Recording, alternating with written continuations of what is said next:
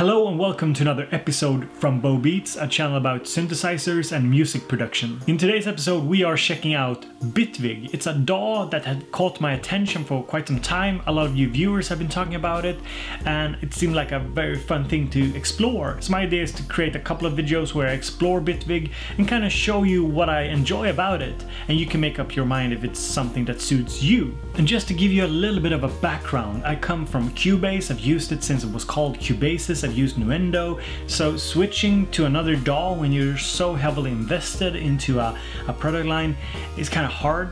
I've also used Fruity Loops a bit back when it was called Fruity Loops. I haven't touched it since they started calling it like FL Studio, and I've also tried out Ableton Live. I've also tried out Logic, but I didn't really gel with any of them. But there was something about Bitwig that made me interested and I wanted to check it out. So let's have a little sip of the coffee and get to it. The first thing that struck me with Bitwig was how nice it looks. I think it looks really nice. So of course, for you just getting thrown into Bitwig now, in this video perhaps it's the first time you're seeing it, it might look, oh, super messy, you know, all these things and there's stuff moving and yeah, you might not know what's going on. But I think a lot of the color schemes, a lot of the layout was so nice and intuitive for me. Just the way the way everything just fit very tightly together. And I just want to play you guys like a first little demo here that I made. This one, I think this was the fourth attempt at making something. This is just pure Bitwig sounds, the kind of sounds that you're getting with Bitwig, and I just want to play it to you so you get an idea of how it can sound. I'll talk a little bit about some of the cool stuff that I think are kind of unique to Bitwig. So let's listen to it.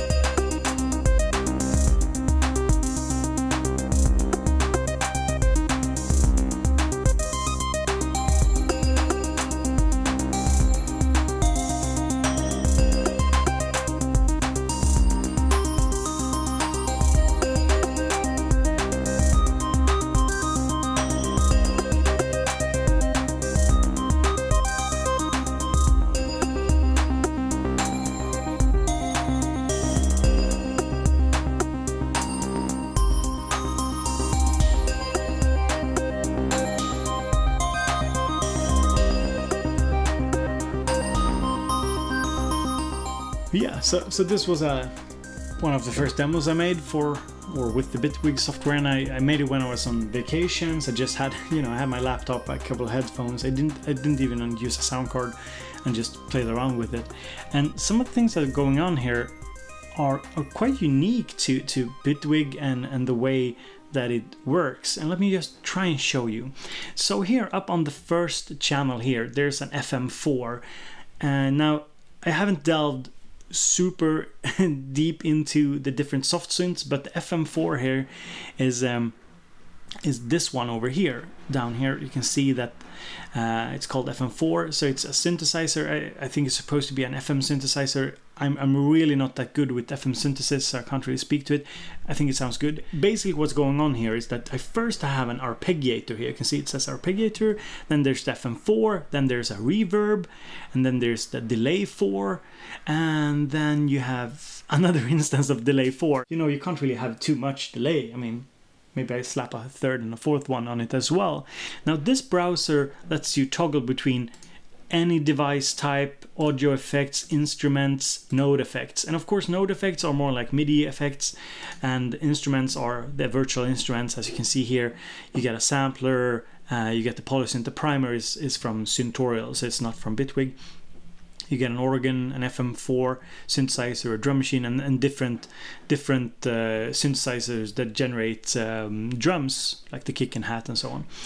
And also audio effects. You have, for example, the amp, audio receiver, bitrate, the blur. Yeah, you have chorus. I think it's a compressor, and then you have different delays and reverbs and EQs and whatnot. So you just insert it. So if I just press here and choose a phaser, and OK, and suddenly we have a phaser down here. In this song I have an arpeggiator playing, so this is an arpeggiator here on channel 1, so if you just listen to it.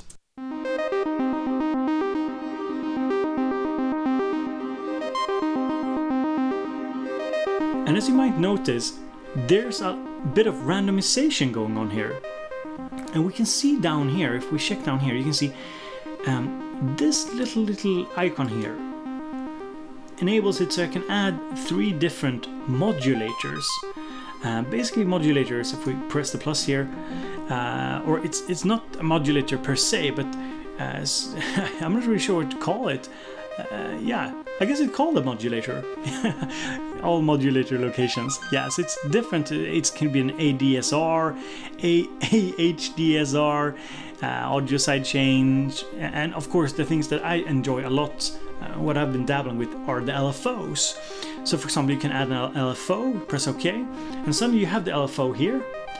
And now you can use this little blue blinking button here in order to pick any parameter of this first insert, any parameter that is modulatable, that you can modulate in order to modulate it. And as you can see, we don't have to do it now, but as you can see for this arpeggio, what we have is we have a modulation going on for the velocity, for the gate, we have it for the shape, or not the shape, the play mode of the arpeggiator. So if it's up, down, or up, up, down, down, or whatever it's called.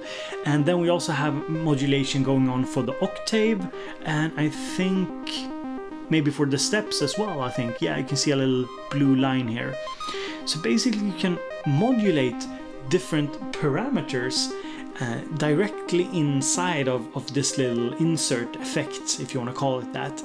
I think it's a logical way to explain it. And that is, of course, and this, what I'm talking about now, these modulators are so interesting, because if you can see here, if we just scroll, you can see I use a modulator as well here for the reverb. So the reverb here is modulated, the mix of the reverb is modulated. And you can use random modulations, you can use LFOs, beat LFOs, so there's so much you can use to modulate a sound. And I've just scratched the surface of this. But basically you can create very interesting, intricate sounds. And I hope to show you even how I've done it with drums, and our arpeggiator for drums, I think, are very interesting. Yeah, so the delay here, the first delay here is as well, I've modulated it. I think this is just, this is a beat LFO here that I got on the mix of this LFO, mix of the delay. So yeah, and it gives it kind of this random sound. And if we check the drums here, you can see that I haven't done that much modulation here on the drum track here. It's basically a sample, like a sample player with a couple of different samples here that we can listen to.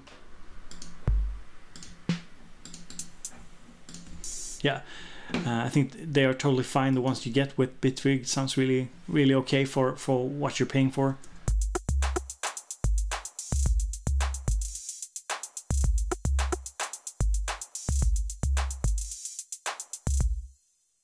But here we can also highlight something interesting. Here we have performance controls as well that affects different things. So these could I suppose you could map these to a controller, for example, if you wanna, for example, control the low pass for a performance on the drums, for example.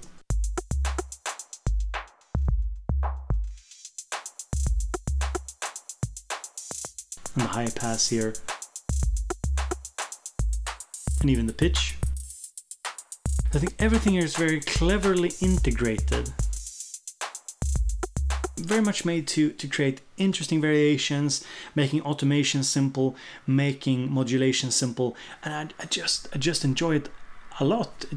It's different from Cubase. I wouldn't say it's better or worse, it's just very different. I think it's faster in some ways to create something interesting. And I want to show you the smoothness of the automation here that I enjoy a lot.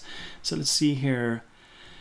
Basically you press this button up here to enable automation, and if we press play here, and we can add some high pass to the drums.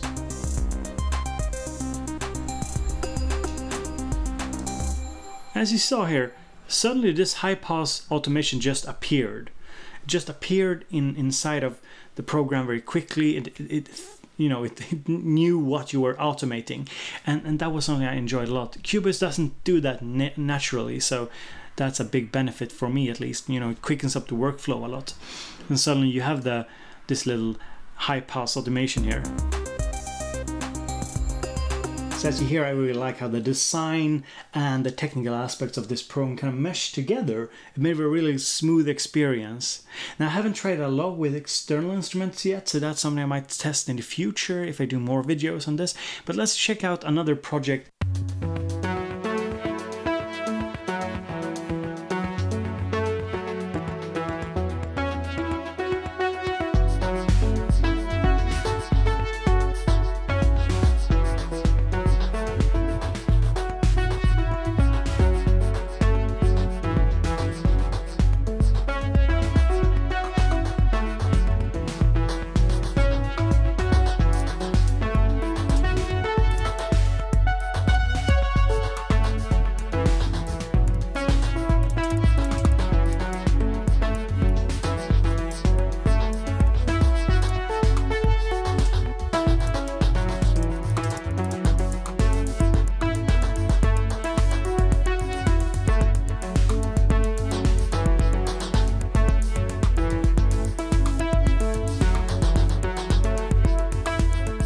So what is going on here, and what is kind of specific to Bitwig here that I found out? Well, first thing is that this song is based around a drum arpeggio. I used the Kansas kit here.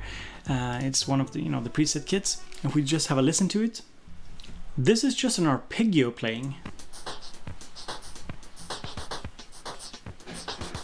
If we go into the track here, you can see that we have the arpeggiator playing, and there's not, I don't think there's even any particular modulation going on here. So it's just the arpeggio playing, and I think there's a flanger going on as well as the low pass as well that is being modulated as well. And then we have a compressor, and we have chorus and a bit reduction, and then there's the EQ5 that does a little bit of a yeah, as you can see, a modulation of the higher frequencies. Then what is also going on here is that we have the dusty keys and the dazing keys. They're basically two instances here of the polysynth. I think both are the polysynth. It's a more standard synthesizer, I suppose, and one of the virtual instruments. And it's just playing the same kind of arpeggio here, so we can listen to it.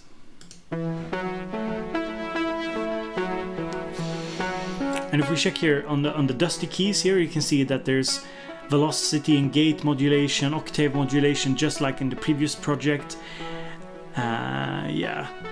Basically all the kind of blue values that you see are shifting are values that are being modulated. And then we have the drums here. I have the kick, the snare, and the hi-hats here. They are, you know, the soft synths that you get with Bitwig. I really enjoy it when they, you know, have these dedicated devices. I think they're really cool. So let's see here. Yeah.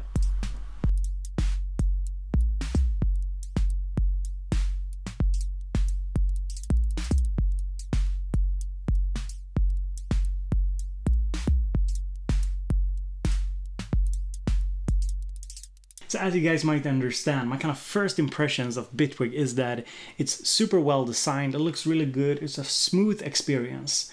If you're looking for a DAW that is nicely priced and that lets you do a lot of fun things, a lot of modulation options, a lot of, you know, there's just a lot of creative options, and it's not really cluttered. There's not a thousands of functions that you might not use if you're not an advanced user. I kind of feel like that with Cubase.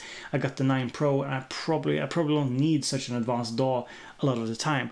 I think, and also if you've been looking at Ableton Live, for example, but you haven't really, felt it, there's something that, you know, kind of puts you off, you should really try Bitwig, seeing if it's for you. I was really surprised at how much I enjoyed working in it. Now, will it replace Cubase? I don't know. I mean, this is more, it's not like something you choose rationally. I mean, I'm invested into Cubase and I've used it for such a long time. I have hardware dedicated for it. I'll also use Machine from Native Instruments. So of course, you know, just switching out and picking a new DAW is not that easy for me. But it's definitely something that I'll be using on my I'll be using it on my MacBook Pro that I bring with me. Basically, that's my computer I use for most of my video editing and that I take with me on holidays. And since you need a dongle for Cubase, you don't need a dongle for Bitwig. That's really good. So it's a lot better for when I want to bring some with me. So I'll probably use Bitwig like when I'm moving about, you know, using it for ideas. Probably I will export some of the stuff into Cubase because I feel more comfortable so far within it. But I don't know. I mean, Bitwig is definitely a contender to use as a main DAW. I don't really see that many big problems with it for now. Of course, if you're super invested into your DAW already, you know, it's probably not the best idea to just throw it out just because Bitwig looks nice, but you can, you know, give it a try. I think it's cool. And yeah, obviously I'm a super novice when it comes to Bitwig. These are kind of exploration videos, so you just want to bring attention to interesting software, show you interesting stuff, and hopefully you found this entertaining. If you did, slap the like button, consider subscribing, and if you want to support this channel further, you can always head over to patreon.com/Bobeats. That's one way to help out the channel and help out me producing even more and better videos. Now, as for more Bitwig videos, I'm not sure. Do you want me to make more Bitwig videos? You know, leave a comment down there. Tell me what you want to see, what you want me to explore. Maybe you can give me some tips and hints on what I should check out. Of course, I'm like I said, I'm a novice, but I'm always interested to hear what you guys think. So I hope to see you in future videos, and I hope you have a very pleasant day. Thank you so much.